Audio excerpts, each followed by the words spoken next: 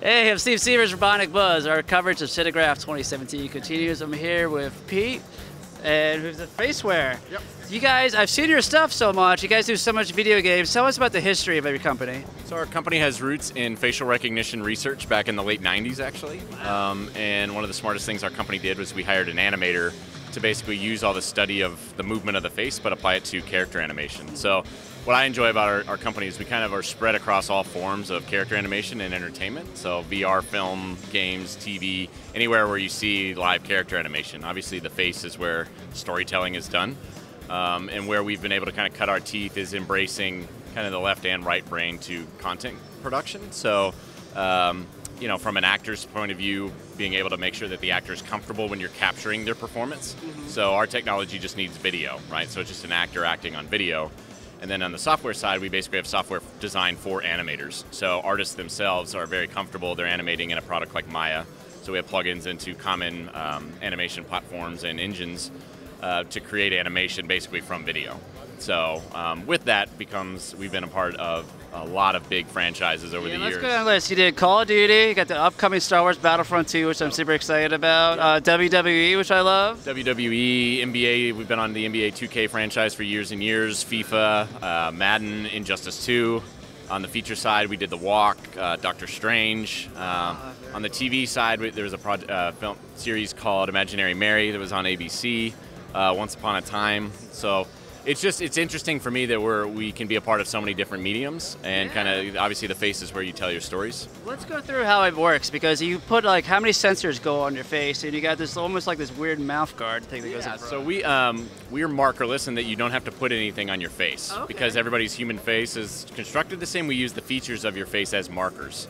Right, cool. So once we know your brows and where your eyes are, we know your mouth and your nose is. So we track the motion of your face just from video by doing that. So our technology uses facial recognition to find your face, and then we do face tracking to basically study the motion of how your face is actually moving. So we just need to shoot video at the end of the day. We've designed our own, what we call our head-mounted camera. That's kind of the head brace looking thing, where you have a camera mounted out in front of your face, and we'll usually combine that with body motion capture. So as I move my face, the camera's tracking with wherever I'm looking. But generally we need to shoot video of an actor. That can be an actor in a voiceover booth, that can be an animator in the studio, it doesn't matter, we just need video. And then our software basically will track the motion. So we have a standalone piece of software called Analyzer, which will track the motion. Or we have a piece of software called Live, which will stream your motion onto a character in real time. Wow. So if you want to appear and have, you know, Charlie the Tuner or whatever appear at Comic-Con and interview Bruce Willis, that's where you would use the Live software to basically stream, and then the character is going to be live talking and puppeting. On the post and offline side, like a tool for animators, you would record a video, and then that goes through the Analyzer software, and then Retargeter, which is a plugin into Autodesk products. So Maya, 3D Studio Max, a motion builder. So there's kind of a real-time workflow and a non-real-time workflow. All of our software, you can get a free trial on the website. So people that want to try it out, obviously animators, most cynical people, and they want to believe that I can still do my job and this works. We understand that. We've been designing and developing products for years and years.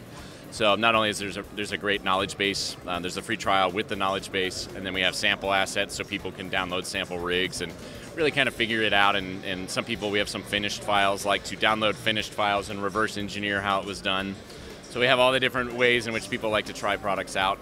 On the hardware side, we do, for people interested in our higher end headcam system, we have a free evaluation for studios or anybody that wants to try that out. So here at SIGGRAPH, apparently you have a big announcement. What is it? We do. So a couple months ago, we announced a new updated version to our real-time product called Faceware Live. So at SIGGRAPH, we announced the SDK version of that technology. Oh, cool. So people that want to integrate the real-time functionality into their games or into their experiences. So for example, a AAA game that has a virtual world, and you want your players to interact as other players, and all they need to do is sit in front of a webcam and do that. That's what the SDK can do now and enable. The second big announcement is there's a product called iClone, which is developed by Real Illusion.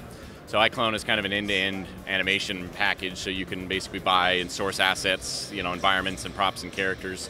We now have a ability to stream directly onto those characters. So an animator can basically pick out a character, hit record, from their webcam, stream directly onto the character, and then there's a whole nice workflow to edit and animate. And then they have a whole back-end renderer to post everything out. So full, complete package, lower cost for that entire tool set. So I'll definitely encourage people to try that out. Voice actor and animator, I'll definitely be looking that up. So yeah, it's very cool. We actually we took some of our interns in our office and we basically said, look, go create something. Yeah. Like, we won't tell you anything about our stuff or how this is done. Like, how hard is this? And in a few days, they were turning back 3 or 4 animated shorts, right, where they've bought their characters and voiced their own stuff. And that's so cool. It's cool for me is you got to see their personality come through, right? Yeah. And you could really kind of see who they are because the tools were designed in a way in which, as a content creator, you're just having fun. You're not figuring out all these technical things. So it's cool to see with this new wave of content creation kind of what these tools are enabling to do, and we're happy to be a part of that. That is so cool. You got so many cool things. Where can people stay up to date? Website, social media wise? Yep. So facewaretech.com is the biggest site is the site where you're going to get the most information, and then we have Facebook, Twitter, Instagram, where at least a few times a week we're doing constant updates. Not just all about our stuff. We like to post relevant things that our user base is going to care about. Exactly. All right. Well, thank you, Peter. Okay. Take care.